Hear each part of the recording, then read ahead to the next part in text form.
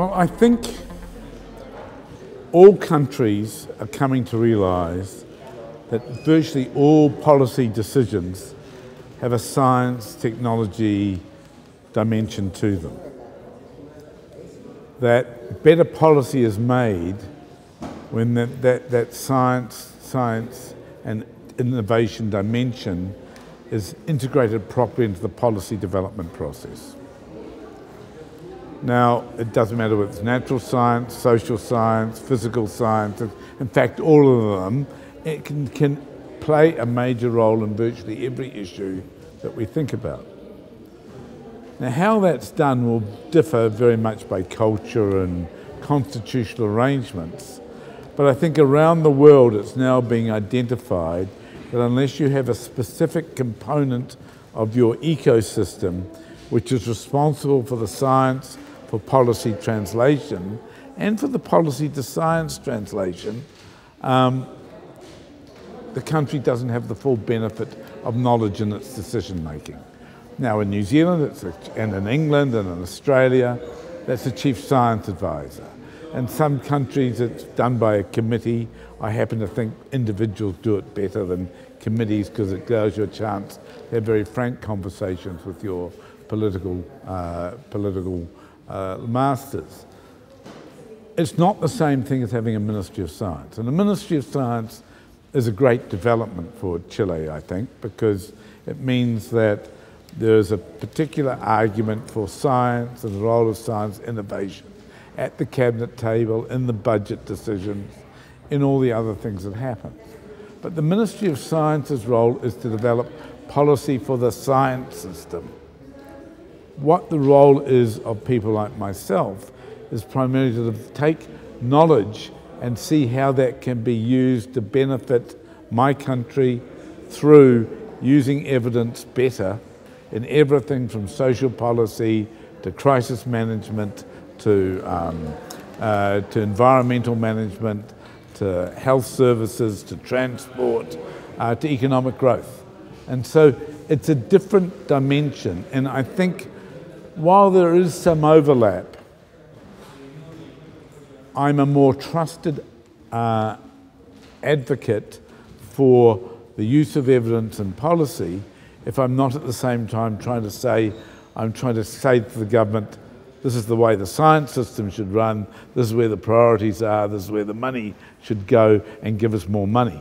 So it's a matter, and I think most countries who have science advisory systems recognise the need to have at least some separation of the science for policy from the policy for science.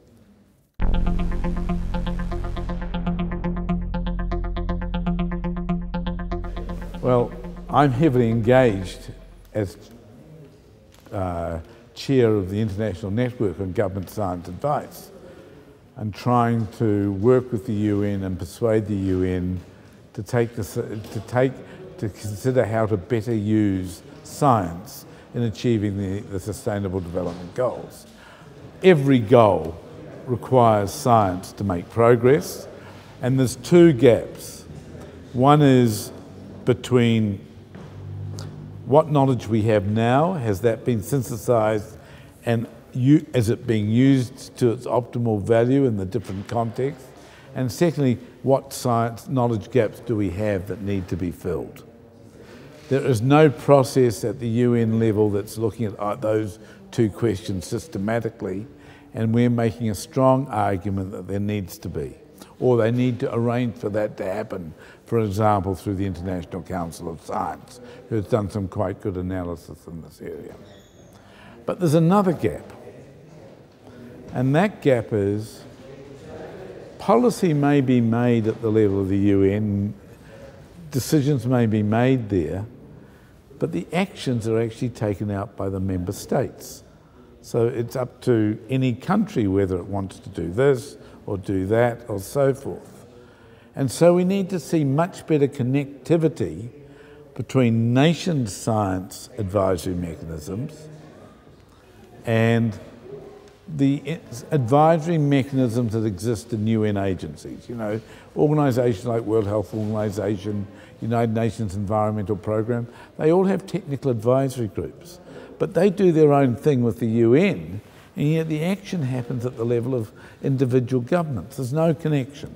So INCSA is arguing for a new structure which would allow for vertical communication between science and the UN system and national science advisory mechanisms.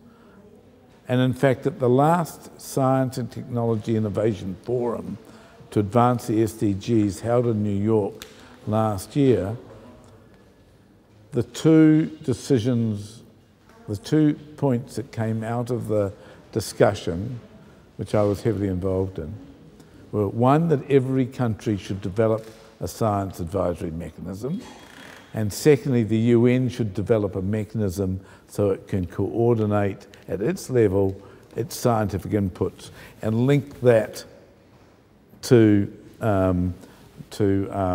national systems. Bizarrely, while it wasn't a very effective body, the UN has actually closed its science advisory system rather than expanding it to meet the SDGs. So there's a lot of action here, and over the next few months, I think there'll be a lot of lobbying of the UN to look at itself better. And in fact, INCSA has on its website a manifesto on how to address these issues, which is open for public consultation until January the 31st, and that will form the basis of a presentation to the UN in June.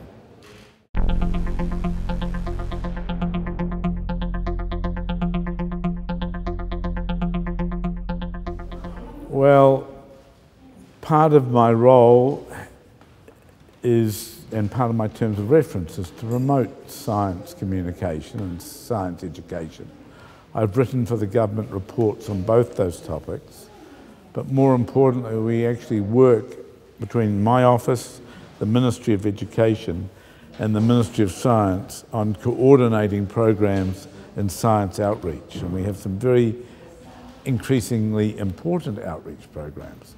But the other thing I've done is, because it's not just about school children and the public understanding and engaging in science, I also want their inputs into what I do. So we now have 30 relatively young policymakers and scientists in Auckland and 30 in Wellington who I meet with once a month and who get involved in some of our projects. Because I think, you know, your generation, to be honest, is the generation where the understanding that science is done and paid for by society for better outcomes for society is something that needs to be fundamental to the way people like myself act.